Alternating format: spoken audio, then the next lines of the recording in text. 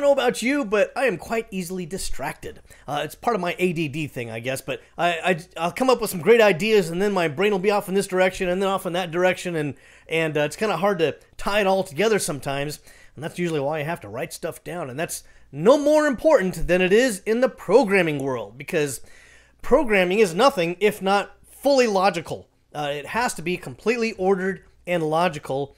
Otherwise, you're not going to develop good programs. So let's take a look here at some of the programming logic that is going to be useful in developing good programs. I mean, it all starts somewhere, right? So one of the first things you're going to want to work on is coming up with something that we call a program sequence. Now, what does that mean? This is really kind of a plain English method for being able to put your thoughts down on paper. There's not really a formal idea for this or anything like that. If you have been to college or any higher education, or even probably in high school, you may have had to write papers that required an outline. That's a good way to keep you on track, and that's kind of what a program sequence is as well. It's the implementation of writing down what you're trying to do, what the goal is, some of the maybe pitfalls that you see that are coming that could be an issue. So it's kind of bullet point, if you will. If you think of it in kind of a PowerPoint-ish way, then that's probably what you could come up with there. It's just an ordered sequence of steps that you want the computer to perform. You might have on there, if this is the paper, you might have a preamble of a paragraph or two of what your goals are, things like this. And then you'd have your sequenced order of steps here, one after the other, and probably a similar fashion to that. Again, it's not really formal. You don't have to use bullet points. You can use numbered points if you want to. Or if you have some other logical way of putting all this down on paper, you're welcome to go to it. But the basic idea here is it's also going to help you to identify ambiguity. In other words, if your goal's not clear or your process is not clear here, you need to knock that out kind of early in the process so that you don't write bad things into the code. Another good idea is to use a flowchart. This is going to help you to simplify complex sequences and visualize what your program is going to be. Now, this a lot of times will involve more than just you as well, because you'll be able to have if you have other people there, they can identify potential weaknesses or potential directions that the program could go in that maybe you just didn't think of. We all can't think of everything, right? So a lot of programming involves teams of people, and a flowchart is very useful in that whole discussion. It'll also help to identify branching and looping. So we might have, the start of our program right here in our flowchart, and then in the end of our program would be over here, but here in the middle there might be something that branches off. So if certain condition exists, then we might have another whole sequence of events that takes place down here before the program ends. And if a different condition exists here, then again we might have another whole sequence of instructions that's unrelated to the ones down here, but it's a whole different sequence of events. And then when it's done, it goes to the end. And these can get to be quite involved, and so that's why you want to diagram the whole thing out. A loop is somewhat similar to that. So again, we have a beginning over here, a start, and then an end over here. We have our decision point in the middle, and then maybe there's a simple yes or no involved in this. Let's say that the answer really must be yes in order for us to go to the end over here. And if the answer is no, then we have to go back and meet some kind of a condition or something here, and then go back to the beginning. And now that the condition has been met, when we go back to this decision point, now the answer is going to be yes, and we can continue on and finish the program. It's also a good sanity check to avoid logic loops, endless loops, which is a really, a big no-no. Other kinds of dead ends. So I talked earlier about, the start and the end, and some kind of a decision point here. There's certain loops that if you're not careful, you can never satisfy them. It always goes back to the beginning, for example, and then always goes back to here, and it makes it impossible to go this direction.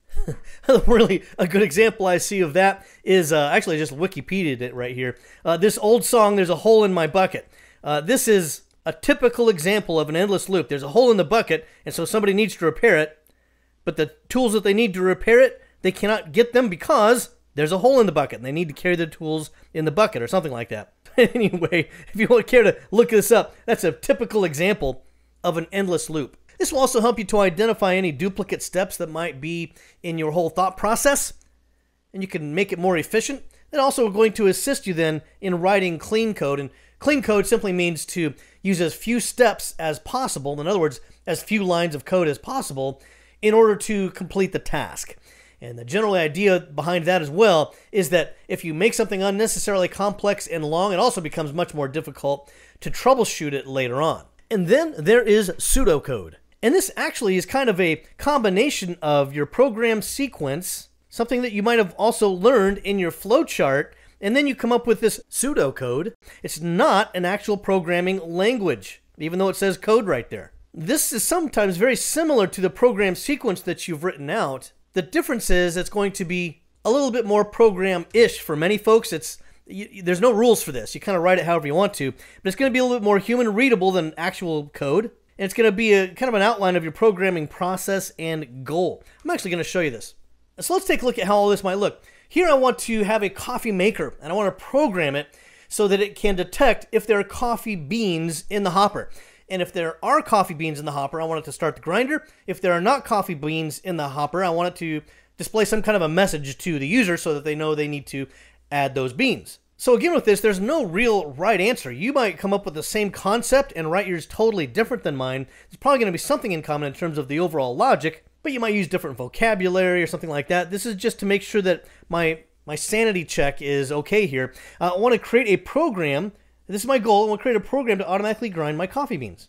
So we power on. And we want there to be some kind of a check to see if there are beans in the hopper. Maybe there's a sensor in there that can detect, by weight or something like that, if there's anything in there. If there are no beans, then I want it to send a message to the user. There might be an LED light that blinks on and off, a red light that blinks, sirens that go off, an LCD screen, something like that, depending how fancy we want it to be. But we just want a message to be sent to the user. Then once the beans are in the hopper, we want it to start the grinder. Okay, so that's just an example of how to write your program sequence. Again, you might write yours differently. Neither one of us would probably be right or wrong, as long as we're following a logical flow that we can then later on program with. And then scrolling down here, here's also my flowchart. So I want to power on, and of course this is a very simple flowchart, doesn't have much going on here, but I want to see if there are beans present. If no, then we want to display an LCD message, maybe no beans. And this might be an example also, by the way, of where I would have some kind of a loop present.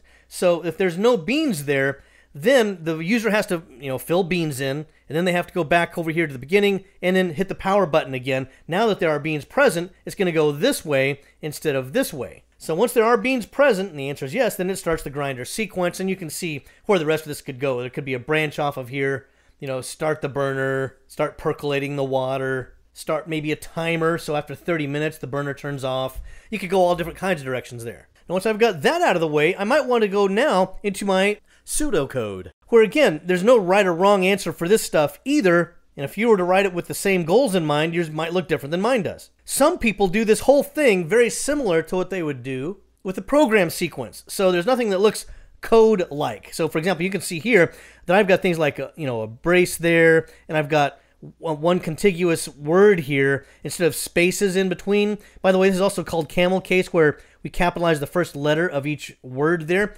In some cases, that might be required in various programming contexts, and in others, they're not case sensitive. But basically, the idea we use behind the camel case is we just want to make it more readable, that's all. But notice that I've also indented over here in this whole section here to identify that as a separate process to this part down here, because here it's indented back out, and then we do another whole sequence. And I already see a hole in my logic here, so that's part of what this whole thing is good for, is to identify those kinds of problems. So that should give you a good idea on the kind of logic sequence that you go through, the kind of steps you go through to make sure that you have a good sanity check, and that hopefully will eventually help you to write clean code. All right, I hope this has been informative for you, and I'd like to thank you for viewing.